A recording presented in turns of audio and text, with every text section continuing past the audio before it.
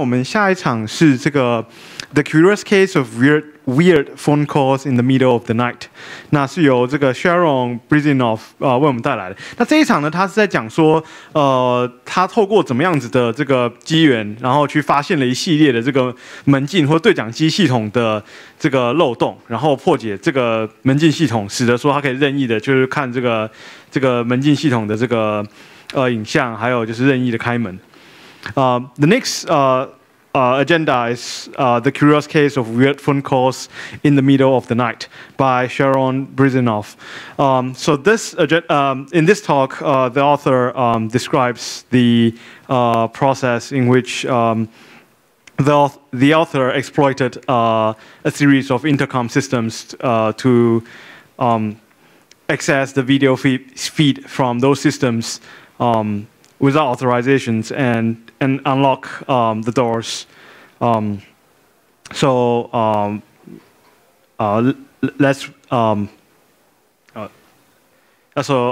the agenda will begin. Hi everyone, and welcome to my talk, The Curious Case of Weird Phone Calls in the Middle of the Night. I'm Sharon, so let's begin. So, a few words about myself. I'm a vulnerability research team lead at Clarity. I'm leading the vulnerability research in SCADA, IoT, mobile, and malware topics. I'm doing quite a lot of competitions or CDHFs. I've played in DEF CON and Pwn2On. And as you can see on the screen, this is my awesome lab, or playground as I call it, where I'm researching mostly OT and IoT devices. So I'm breaking them apart, trying to poke around in the firmware, trying to poke around the hardware and understand how they operate, how they work, and how can I exploit security issues that I'm finding. So today we're going to talk about intercoms. Intercoms are standalone voice communication devices for use within buildings or vessels like ships or boats. We use intercoms to transfer voice communication over short distances, and usually they're configured in a closed loop within a building. Intercoms used to consist of a couple of boxes with speakers connected by cables, with an audio amplifier between the two units. But today, intercoms are far more advanced creatures, and they're packed with lots of functionality. You can see here a couple of examples that I've placed. So on the left side, you have a very old intercom device named speaking tubes or voice pipes. And these devices are based on two cones connected by an air pipe through which speech can be transmitted over an extended distance. And it was used mainly on watercrafts like boats and ships. And this is actually the oldest intercom I was able to find evidence to. In the middle, we have an early day intercom, which is fairly simple device, very similar to the tin can telephone, where you had two cups connected through a string and the sound was transmitted through vibrations. On the right side, we have the well-known classic intercom in the form of 2 or 4 wires. So 2-wire connection intercoms provide voice communication in one direction at a time, so it's half duplex, and you would need to press a button in order to transfer audio or speech. On the other side, we have 4-wire intercoms that are full duplex, which means people can transmit and receive audio at the same time. So these are the old old/classic intercom devices. And the modern intercoms are far more advanced IoT devices that are fully packed with functionality. So from video to door control, these new era intercoms are no longer used just for audio communications, and it's very common to see built-in cameras in almost all of them. So again, on the left side, we have closed-loop IP-based intercoms, which are used usually inside houses and buildings internally. So this means they're communicating IP-based inside a LAN.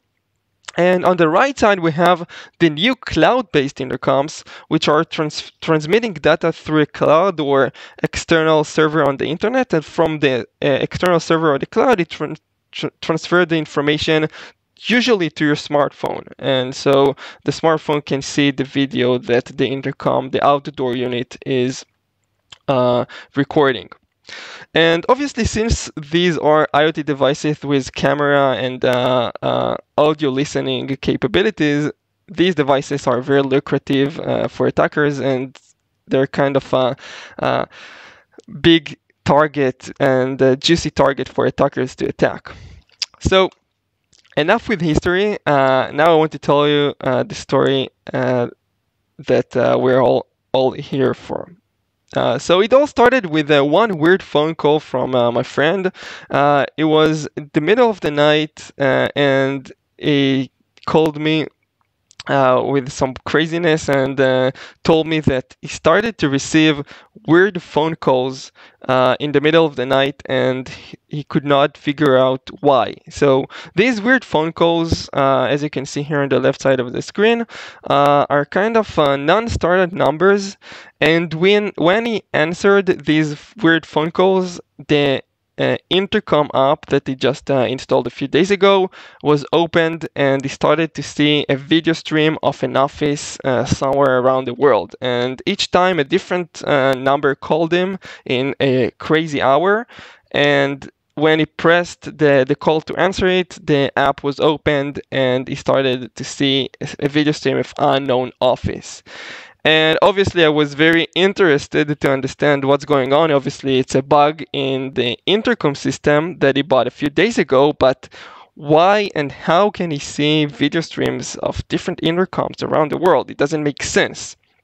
So then I started my online research.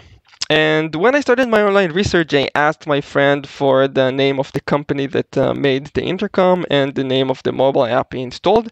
He told me it's a local brand, that what he thought, and the name of the app was too easy. So I just started from there, started to Google and search for YouTube videos with installation guides and how people are setting up their own intercom devices. And I just wanted to see some equipment and some guides of how to install and set up these kind of devices. So I saw lots of different panels, touchscreen panels, and outdoor units. As you can see here, this is the outdoor unit and the touchscreens. And you can see different menus of these mobile apps that are connected to the intercom, and even people showing how they're configuring their own devices. And then I started to search how can I buy these devices and what are the different device types that are available on the market. And I came to realize that most of these devices are distributed locally, but they're manufactured by a Chinese company named VTech. And VTech manufactures all of these devices and distributes it around the world. So I had a fairly good understanding of the logistics of what happened, and we have the VTech company, which is the OEM, original equipment manufacturer. They're manufacturing different intercom devices, cameras, and touchscreens, and they're distributing it around the world through local distributors. So, for example, in Israel, we have the Door company, and in the UK, we have the CDVI company. And these companies are taking the equipment, white labeling it as if it was locally made, and that's why you see in your building a local company on the intercom. So they're doing this around the world. I gave here 2 examples, but actually I found many more countries with local distributors that are doing that, white labeling intercom products. So I started to dig around the manuals to understand how these devices are working, and what I discovered is this is a 2-wire system. You have the outdoor unit on the left, you have the power supply and the bus terminal hub in the middle, and on the right you have touchscreens that can be daisy chained. If you have a building with lots of apartments, we want in each apartment to have this kind of panel. So when someone rings on the intercom outside of the building, the right panel in the right apartment will be ringing. So I started to look for more videos, more guides, more online information, because this is the OSINT part of the research. And this is, for example, some images that I pulled from one of the videos. And you can see here the outdoor intercom unit, and you can see the home unit. And I quickly realized that the home unit is IP-based. So from one side, it communicates with the intercom via two-wire system, and on the other side, it has Wi-Fi and IP, and it communicates to a cloud service.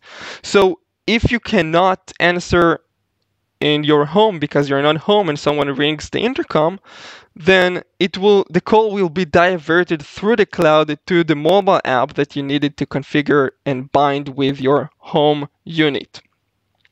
So I started to dig around these topics as well, how the diverted mode is working, how people are configuring these modes, and I quickly realized that the two-wire system is communicating with a panel, which is a gateway, and the gateway transfers the call through SIP to the cloud, and from there it will redirect or divert the call to the mobile app that is connected to the gateway.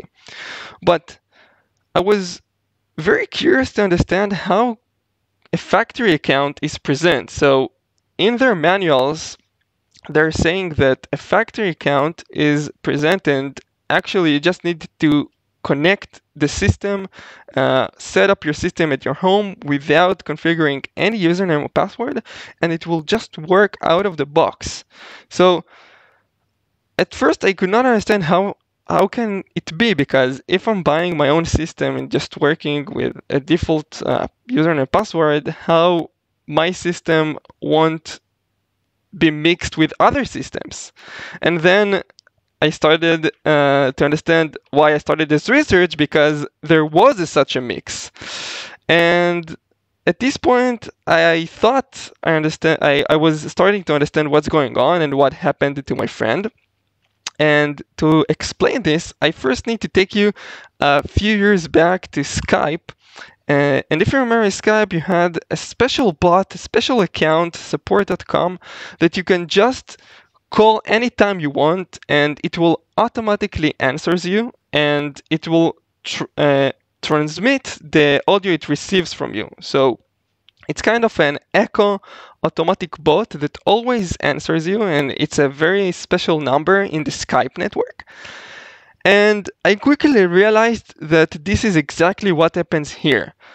VTech on their cloud had a test account, which anyone can use to try and set up a call.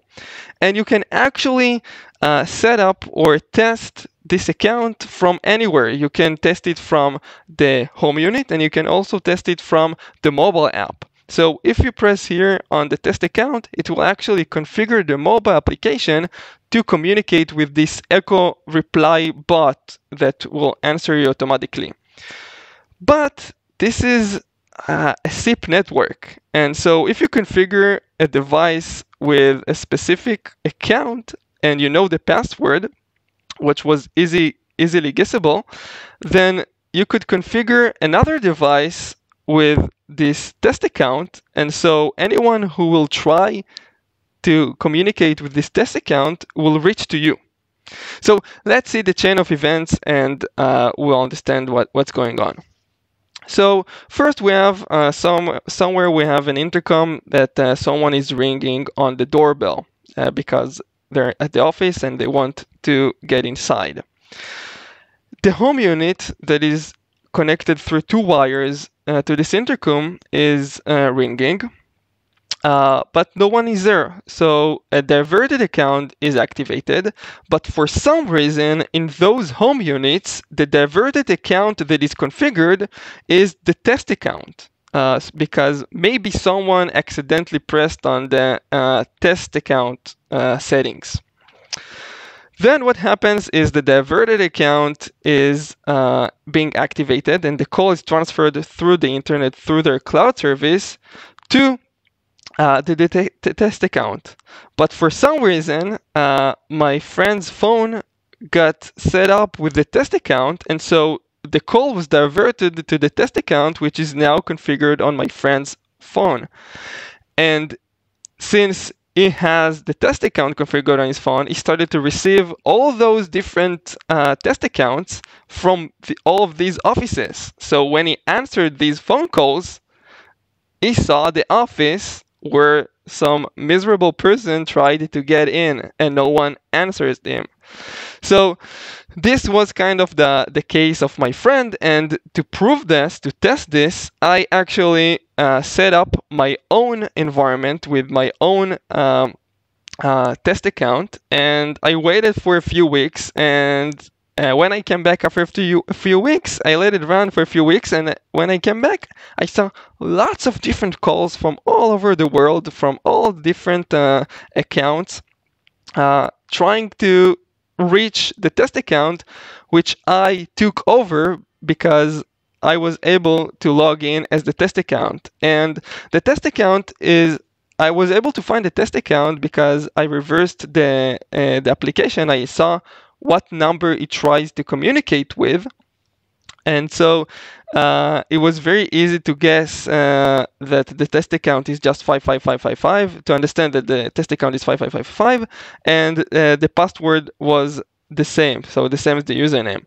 And if you log in to the SIP network of the VTech cloud with this test account, the last one that will log in to this test account will override and will start receiving calls from all over the world from devices that are configured to divert the call to the test account.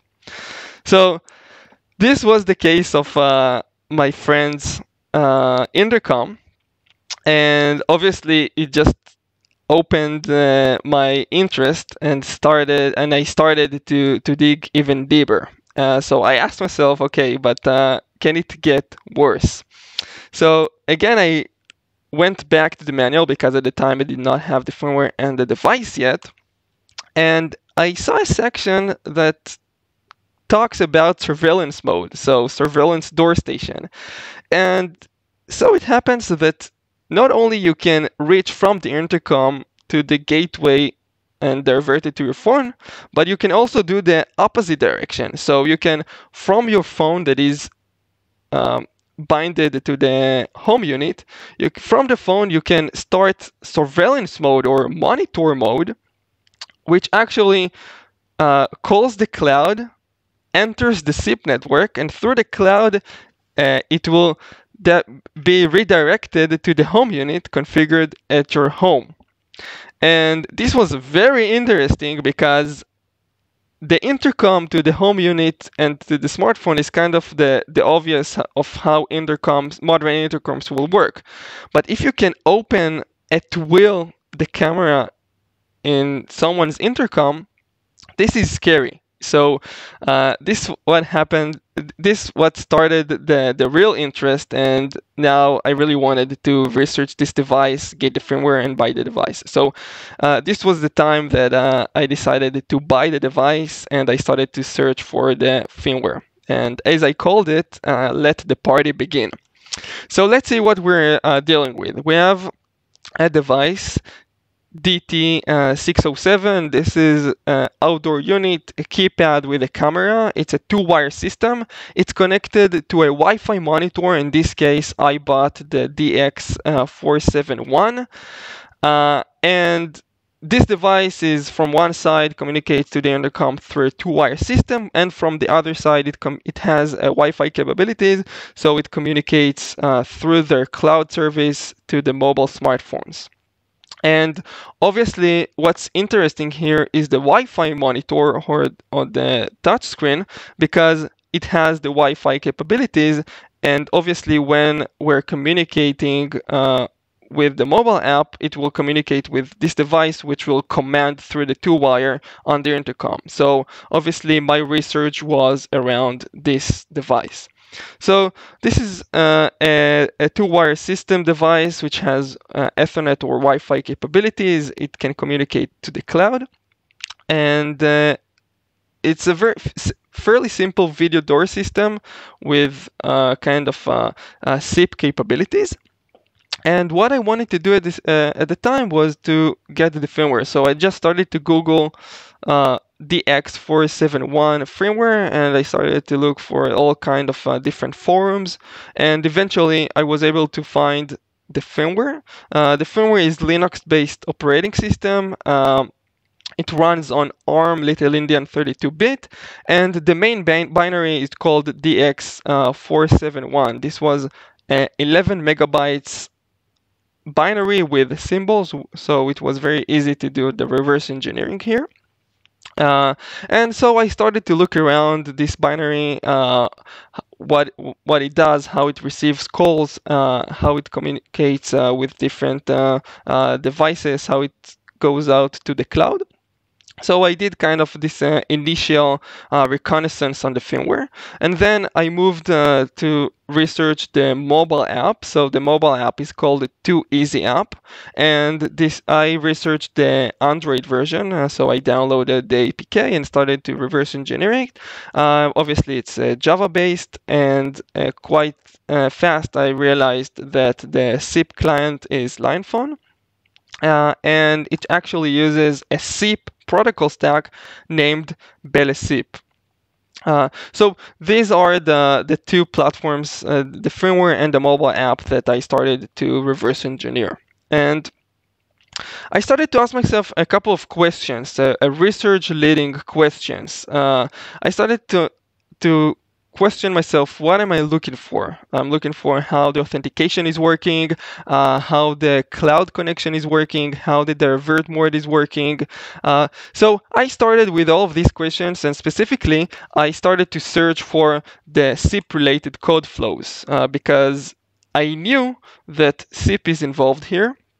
The SIP protocol is involved here, and these two devices, both the mobile app and the home unit, are both connected to the SIP network.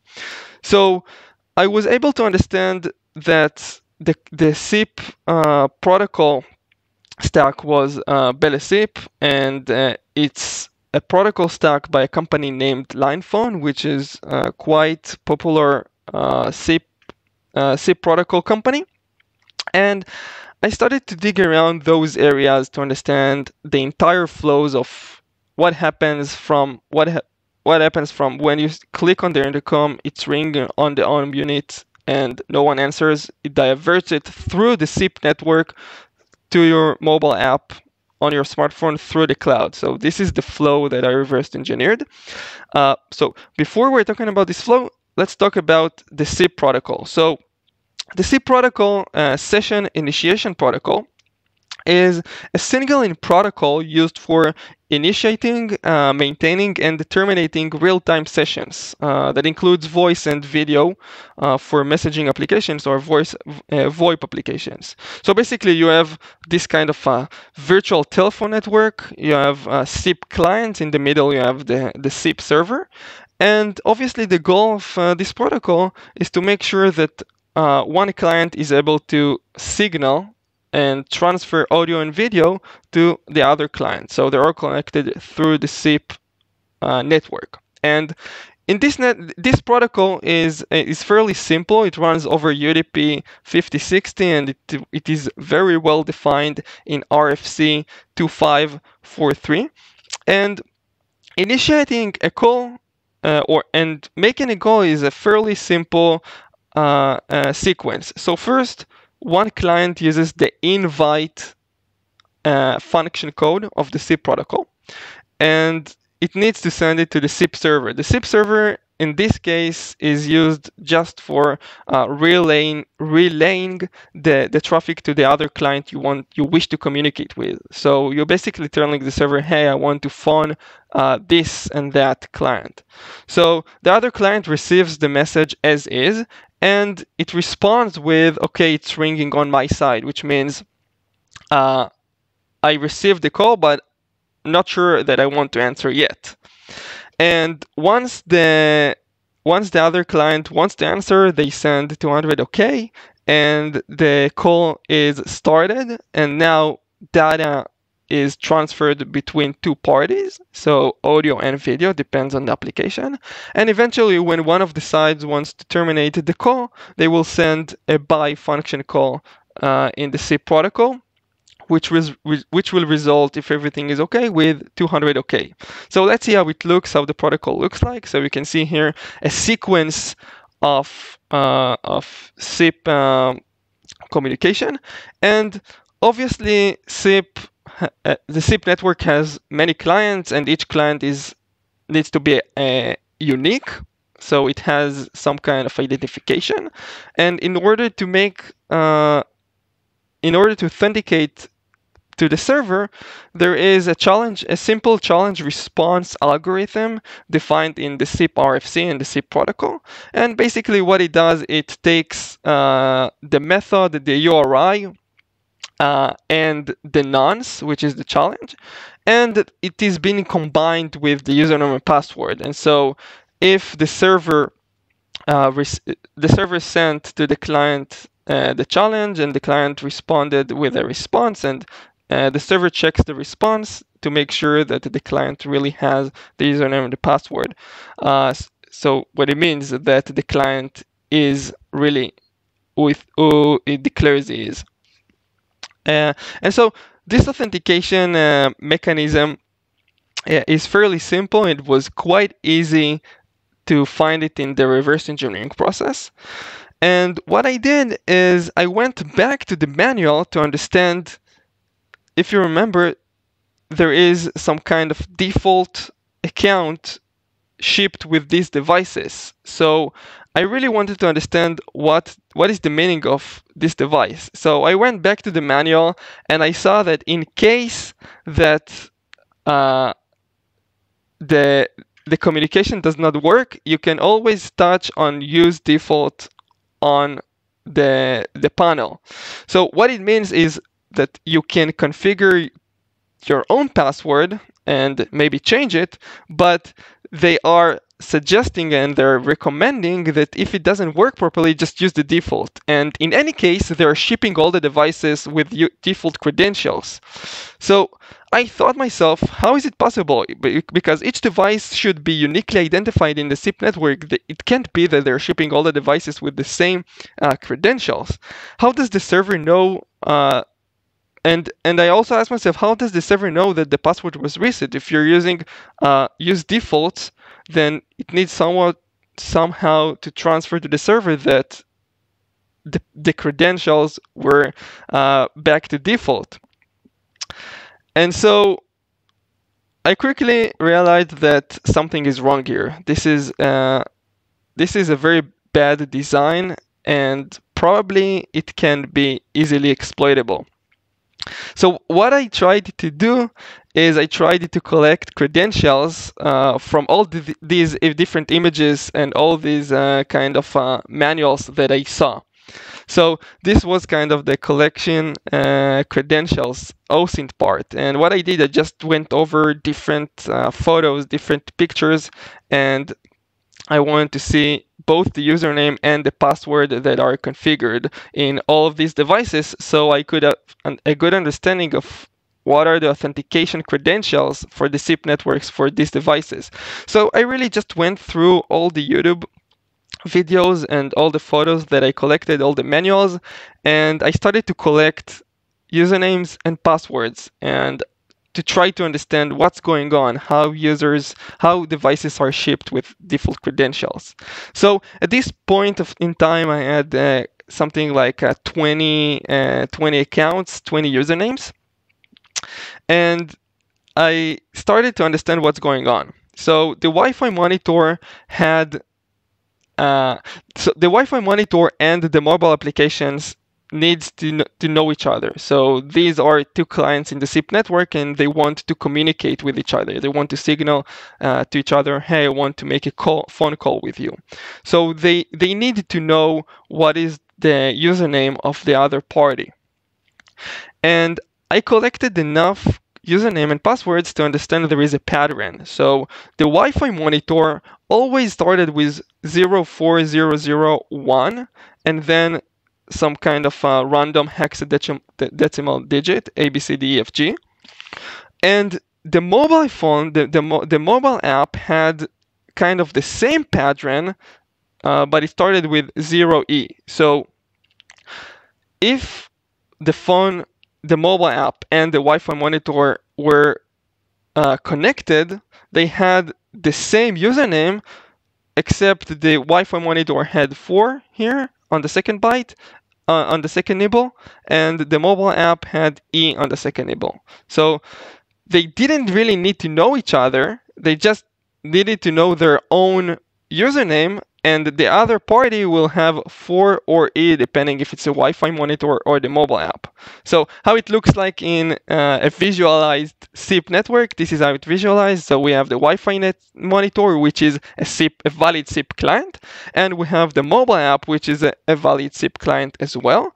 And they know each other because they're sharing the same username except for the second nibble. And I really wanted to understand where this username comes from, because obviously if this is the mechanism, all the different devices would need to be shipped with different usernames, otherwise it will be a mess. But we do know that this system is working, so different devices has different usernames, but since it's pre-configured on the devices when they're shipped, there must be some kind of a unique method to obtain this username, which will be shared among the mobile app and the Wi-Fi monitor, the gateway. So obviously I turned to reverse engineering again to see how the username is being derived. And I quickly realized that the username is derived from a unique chip that is shipped on these devices. So obviously the username cannot be derived just from the firmware, because the firmware is the same for all the devices. It needs to be a hardware unique identification. And so it happens there is this chip DS2411, which has a very nice capability or functionality that it stores a unique 48-bit serial number. So it's very similar to a Mac. Every NIC network interface card has a unique MAC, and this is because there is a chip there that has a unique identification that the firmware can read the ID from and to use it as a unique MAC in the network. So it really is the same. So this chip holds a unique 48-bit serial number, and because this is a unique serial number, the company thought it will be a good candidate to be a username in the SIP network. And so what happens is that the gateway, the Wi-Fi monitor, is reading this serial number from the chip and uses this as a unique username that will be shared among both the Wi-Fi gateway and the mobile app and the Wi-Fi gateway. So this is how we obtained the username, through this chip, DS2411. Now the question remains where the password comes from. So obviously I started to think, how can they derive the password? Because obviously it would need to be derived from the username somehow with a fixed algorithm. And turned out that I was right. So since the username is being read from this chip, the password is using this as the username as a seed to a fixed simple algorithm to generate the password. And so the fixed simple algorithm is very simple. Actually, it's MD5. It's a manipulation of the last 2 digits of the MD5, and that's how they're creating their password. Yeah, not good. So let's do a quick recap of what's going on here. We have the VT company that implemented 2 SIP accounts, one for the Wi-Fi module at your home and one for the mobile app. And these 2 SIP accounts are derived from the same unique serial that is being read from the DS2411 chip on the DX home panel. And these usernames are sharing the same data, except the home panel monitor account starts with 04, and the derived account, the averted account for the mobile app is starting with 0E.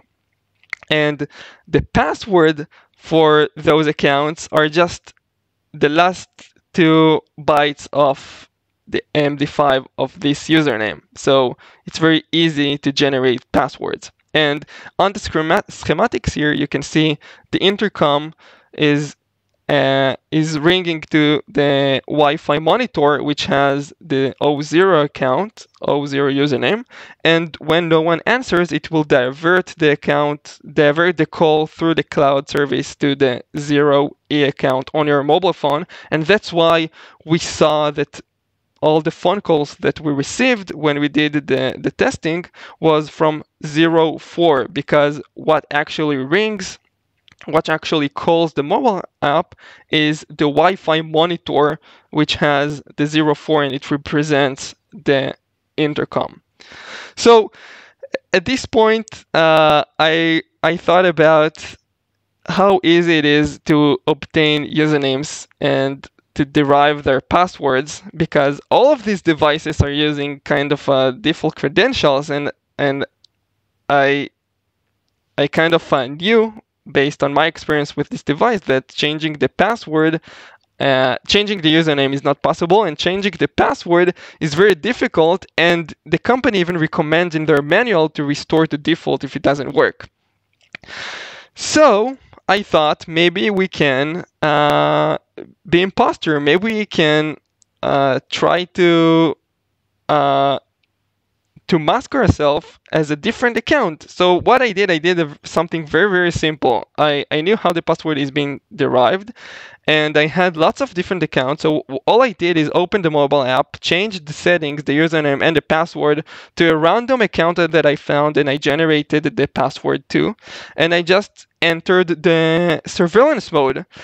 And when I did this, I saw suddenly the home entrance of some random home somewhere in the world. So it was very funny experience to open a camera in someone's house, and it was very scary too. So what I did, instead of leaving this aside, I decided to write my own code to generate QR codes, because it will be easier to scan QR codes and enter all the different accounts.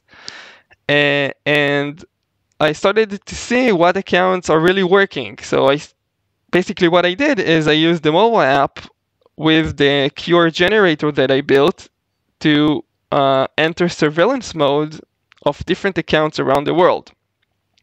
Now, this was a manual process, and I'm kind of an automation guy. So what I decided is to understand the entire mechanism of how the diverted call is transferred through the cloud service back to the mobile app. And to do that, I really needed to understand all the cloud management protocols. So there are 3 protocols that VTech implemented as part of their cloud service. The first one is for user management protocol, which runs over TCP port 8848.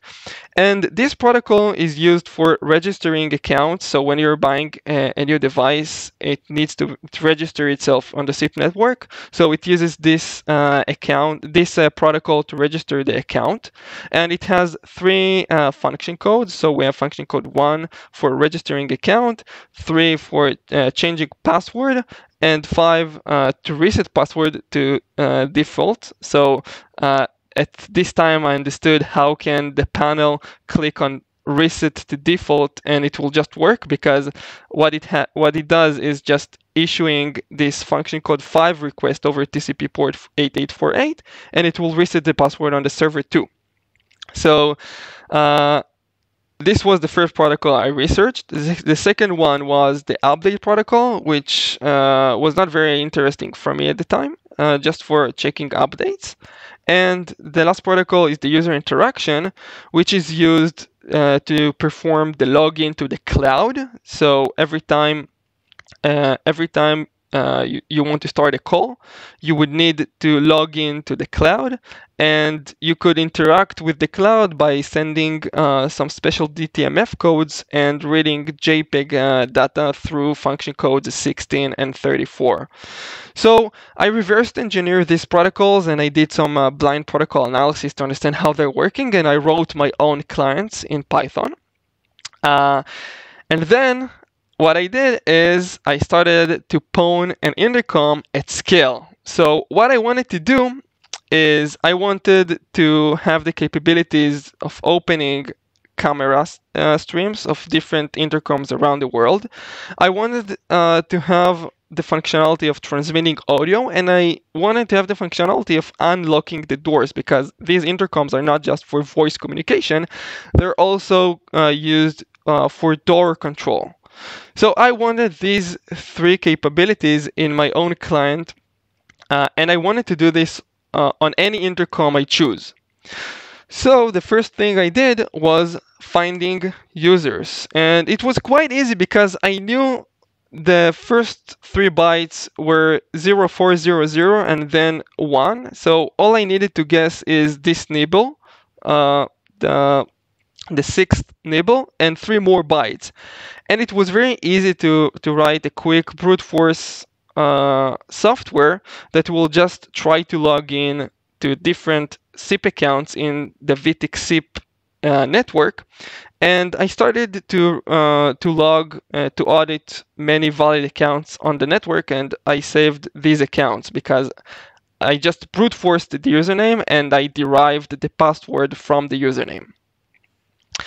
Now, I had lots of accounts and I wanted to automate, and I started to check these accounts if they're working, and all the valid accounts really worked. So there was an intercom that I could open the video stream to. But what I wanted is to see if I can do this at scale. So I didn't want to take valid accounts, generate the QR code, enter it to the mobile app, and then see if it's working. I wanted to scan the entire intercom, the entire network, and receive video streams of all these intercoms. So I asked myself, can I fully automate this, the entire process? And to do that, I needed to understand how data is transferred, so how media, audio, and video is transferred on these calls. So I needed to understand the multimedia protocol stack, how it's working. So I need to understand how the signaling is working using the SIP protocol, how metadata of what ports are being listened for audio and video. I needed to understand how the quality of service protocols are working, and the media itself, which is the audio and video, and how to decode them. So obviously I started with the SIP, the signaling. And this protocol, we've talked about this before, it's on UDP 5060, and it's a fairly simple protocol, textual based like HTTP. And what it does is signaling. So it tells the other party that we want to start communicate. So what happens is when you open the surveillance mode, what will happen is the mobile app, which is authenticated inside the SIP network, will send the signaling request, the invite request, to the Wi-Fi monitor, which is also connected to the SIP network, and will basically say that it wants to start a session. Now, it's not just open a session, they want to transfer audio and video. So for that, we need to transfer some data.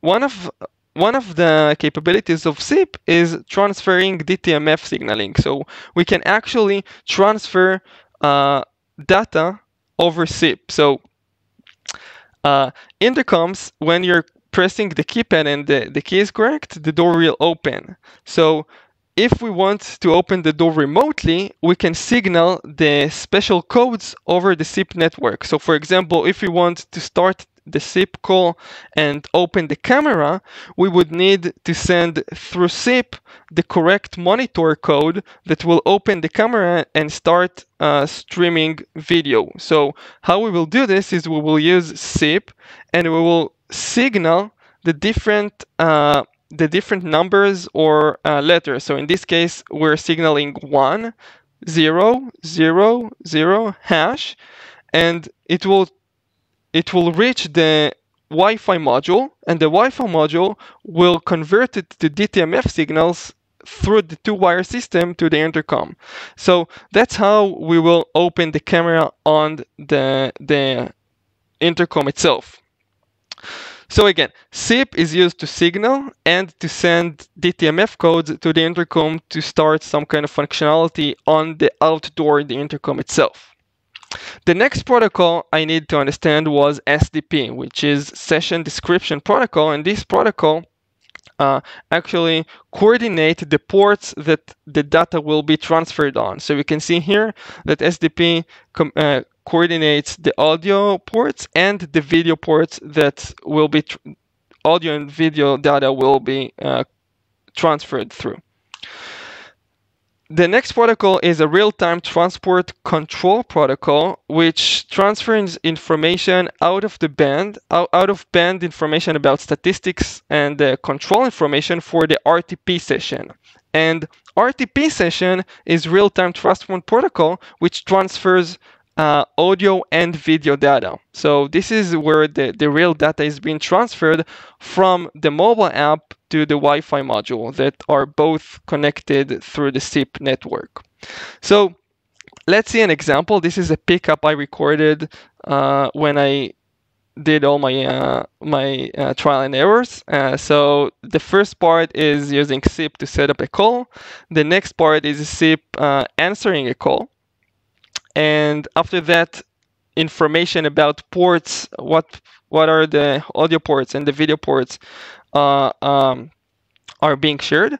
And then we have the video, which starts with a blue screen because it only opens the Wi-Fi monitor only opens the video stream, but it's not the real stream from the intercom because we did not signal the intercom to open the camera yet. So at first we have just blue screen, and only after signaling the correct code, the monitor code through the SIP protocol, only then the video stream, the real video stream from the intercom will be transferred with real image. So at this point in time, we only have blue screen because we did not signal the intercom to open the camera yet. And after that, we have the authentication. So we're sending the authentication function code to the server, and only then we have a live video because only then we can really communicate with the device and everything is authenticated.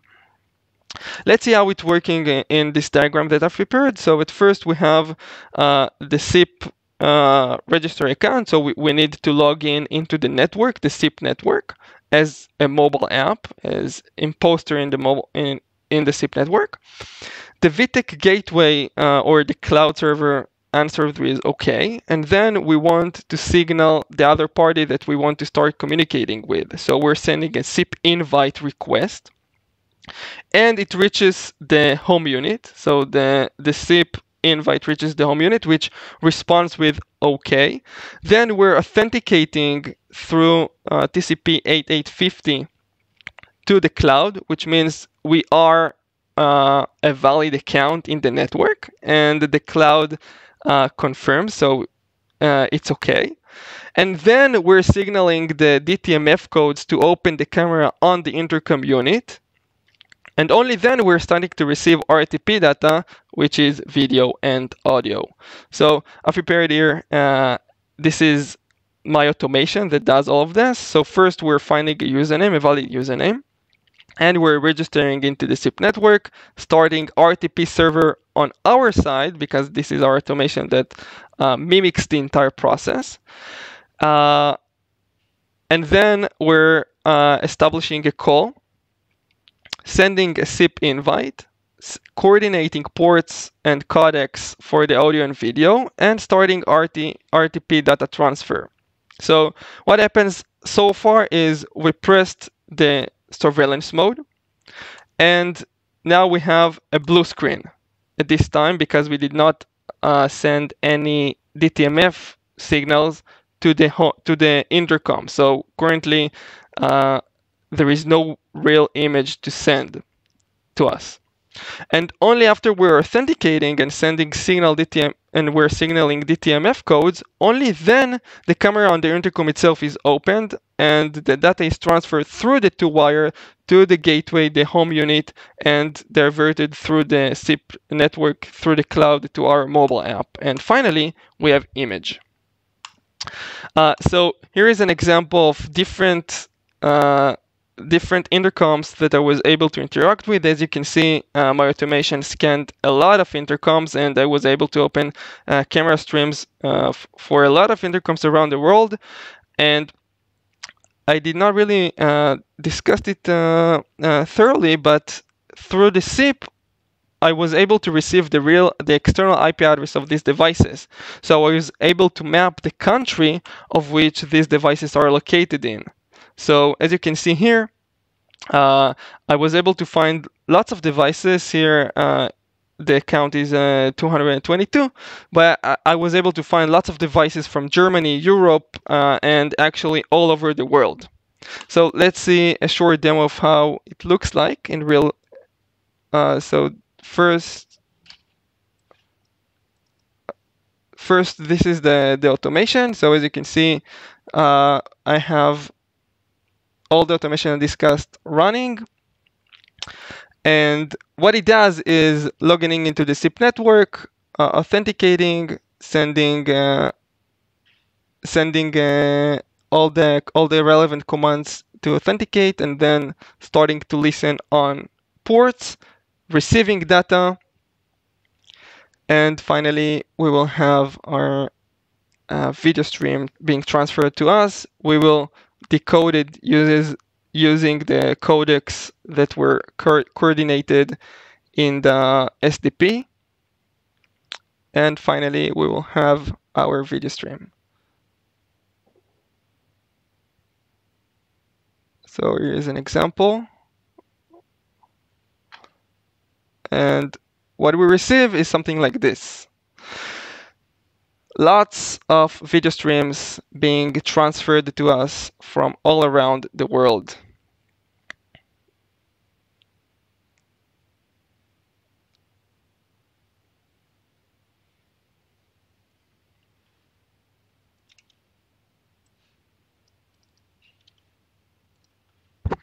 Okay, this was our demo.